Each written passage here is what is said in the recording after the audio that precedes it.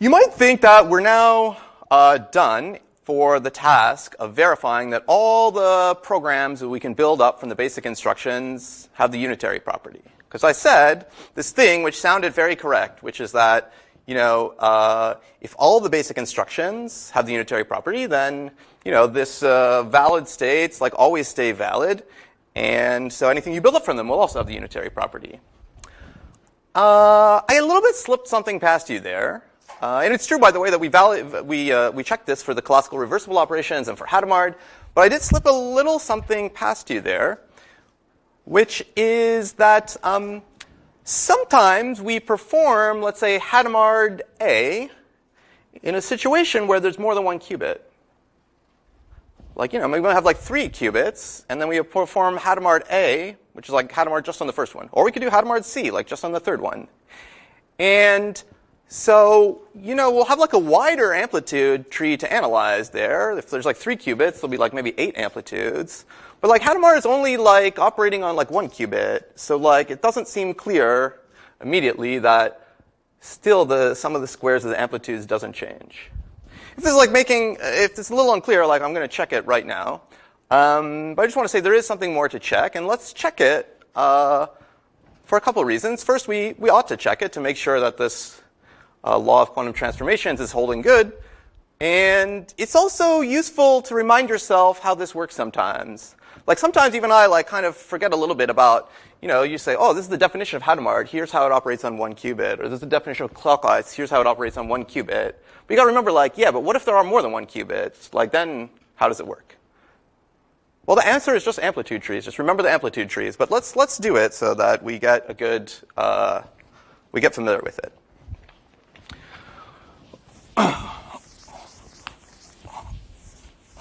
Okay, so I'll do the simplest possible next case, which is that we have 2 qubits, but we do Hadamard only on one of them. Okay, everything I will say generalizes to you have any number of qubits, and you do Hadamard on one of them. But let's just do 2. So okay, let's say you have A and B are 2 qubits, and they have some state. And we'll just give letters, again, to all the amplitudes. So Q amplitude on 0, 0, and R amplitude on 0, 1, and S amplitude on 1, 0, and T amplitude on 1, 1. Okay, you have 2 qubits, and somehow eventually you get them to this state. And then you do Hadamard on the first one.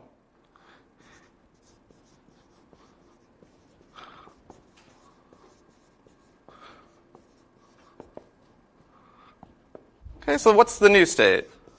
So you might be getting a little tired, oh man, he's going to do another computation with the amplitude trees, but we'll get something out of this one, trust me. What's the new state?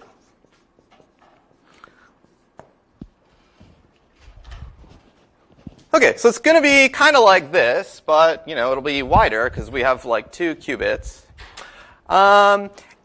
And as we do this one, actually, we're going to maybe stop quite doing it like the amplitude tree way, or this based on this way, and we're going to try to do it a little bit more based on this slogan, because this slogan, except for this last line, which is very annoying, this slogan is somehow much more memorable, I feel, than the actual definition. So let's do that.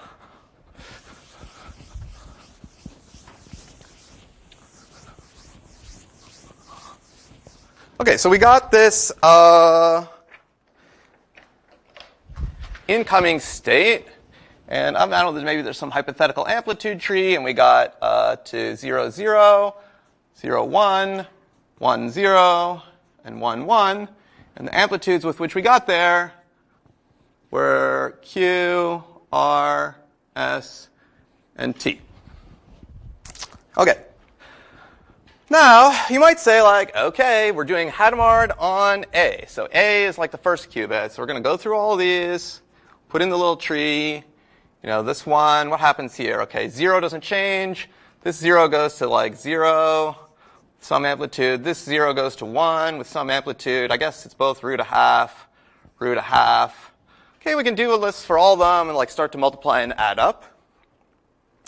But now I want to, like, I don't know, like shortcut it a little bit. So here's what you have to, like, think a little bit to check that, like, what I'm saying is equivalent to what you would get if you did everything full out. So the way to look at it is like this. You're like, okay, I'm doing Hadamard on A. That means, like, B is not changing. Okay, B is not changing. And if there's, like, I don't know, 10 qubits, like B, C, D, E, etc., B, C, D, E, etc., would not be changing. The only thing that's varying is A. Okay? So you kind of want to separate the worlds into, like, you want to pair them up based on the B value, the value that's not changing. So here's the world where B is 0. This is like B equals 0 world. Okay? And with, like, a different color, I'll demonstrate the world where B is 1. This is B is like 1. And you should really pair these up in your mind.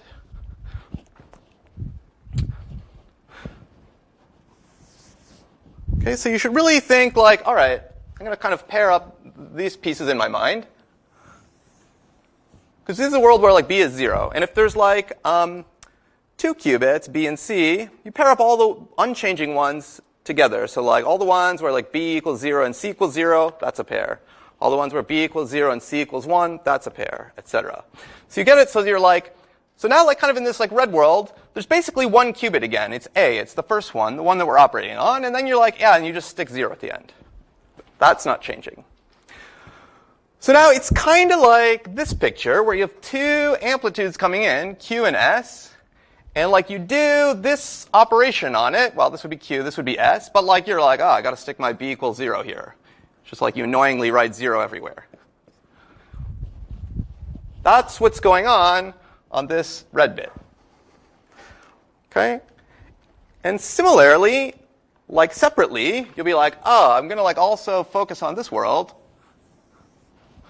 This is the world where, like, B is 1. But now it looks like I just have, like, 1 qubit that's free, that's changing. We got the 0 and 1 with the amplitudes R and T. So it really, again, looks like this picture with, like, R and T.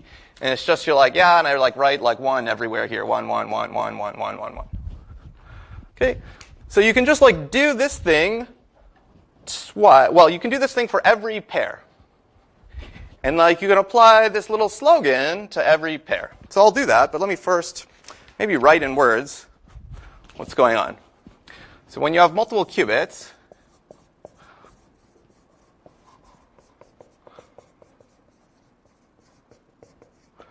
okay, so pair up the basic states based on the, like, unchanging part.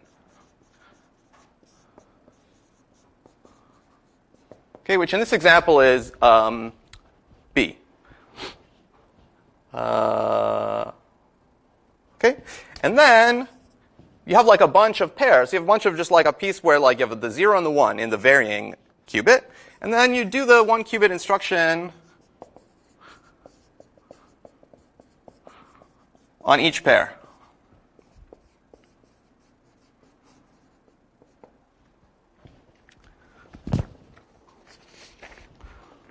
Okay, so let's do that.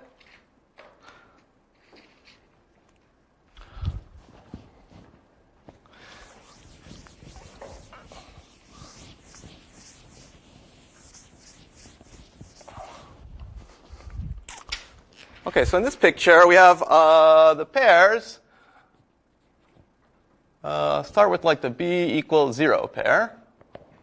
That's the red one. And what are the amplitudes coming in?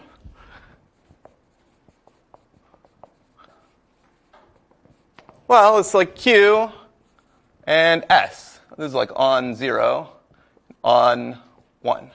Sort of like on A equals 0 and A equals 1. Okay? And then we can use this slogan to remember what happens. So there's going to be like a new amplitude on 0 and a new amplitude on 1. And the new amplitude on 0 will just be the sum of the 2 old amplitudes, and the new amplitude on 1 will just be the difference. except that we have to do this like stupid root half thing.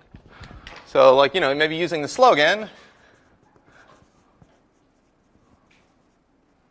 okay, the amplitude's coming out, if you will. Well, we'll have q plus s times this root half on 0, and q minus on 1 times root half. Okay, and this will be a part of the final state. I say a part because then you'll be like, oh, this is the world where like everything else is b equals 0. So like in the final state, you'll be like, yeah, there's like also like a 0 here and a 0 here. But I'll put that in, well, I'll just leave it like that. Okay, now let's do the other part. Do the green part. This is the world where b equals 1.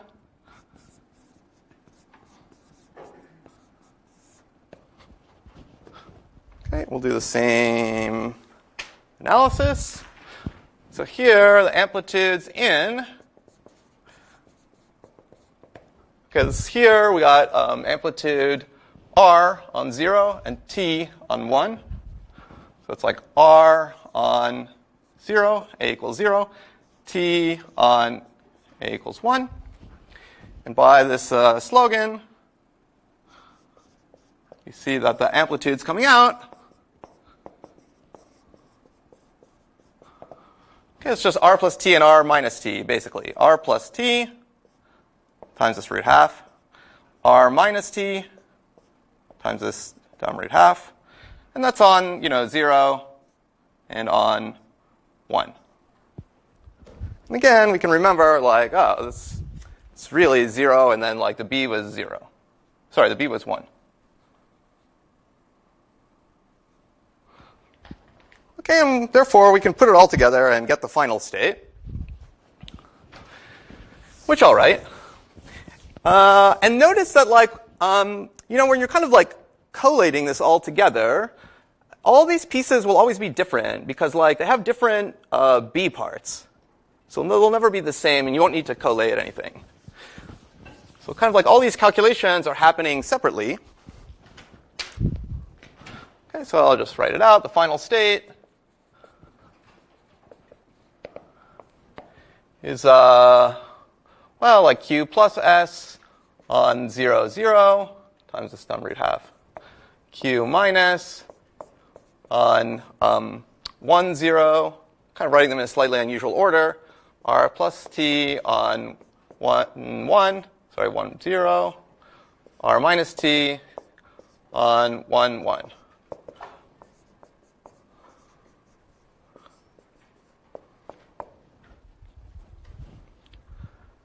Okay, phew, we did it. It seemed a little elaborate. Yeah? Oh, thank you. So used to writing 1, 0 first. Yeah, they're now like in a little bit of an out of order, but that's okay. Okay, so if you remember, like one reason we were doing this was I was like, oh, we should still check that like the sum of the squares and the amplitudes is 1. This should also be unitary. And, it wasn't as obvious as it was before when we just squared these things and add them up. But actually, it's true because of this situation. So you see, like, we kind of did like Hadamard on like this piece, had q and s coming in, and we got to this piece, which had, well, these same numbers with q and s instead of x and y here. And we know by the calculation we did before that, like, this piece has total squared amplitude. It's exactly like the calculation we did before. It's q squared plus s squared. Q squared plus s squared. Okay? Now, q squared plus s squared is not necessarily 1. It's probably not 1 because q and s are like only a piece of the original state. But sort of the fact that you go from q and s to these two numbers, that didn't depend on q squared plus s squared equaling 1. That was just like what you get when you do the amplitude trees. And this piece, for the same reason, has total squared amplitude r squared plus t squared.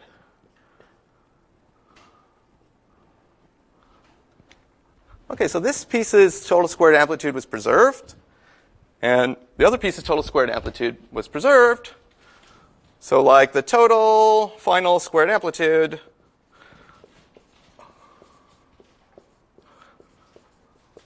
is q squared plus s squared plus r squared plus t squared. Okay, and I'll put like a check mark that verifies that this was indeed a unitary transformation as we expected, because if we started with a valid state with 1 unit of squared amplitude, q squared plus r squared plus s squared plus t squared equals 1, then we also ended with like 1 unit of squared amplitude.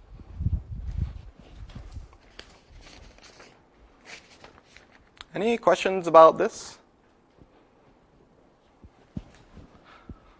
Okay, so we'll really see that like this is like a bit of a more enjoyable way to do computations when Hadamard is involved. You kind of like take all your amplitudes on all the states, and whenever you do like a Hadamard, you kind of like group them together into little pairs, where in the pairs of basic states, like there's only one position where you have a difference, like a 0 and a 1. And you kind of do this slogan on each of these pairs, and that's how you get the new state. Okay, so hopefully you're now maybe fully convinced that indeed, like all the operations, the basic operations we do, don't change the total squared amplitude, and they're unitary, and that's all good. So we can all right, let's go ahead and actually do some stuff. Like we're over like the basic definitions of how quantum works.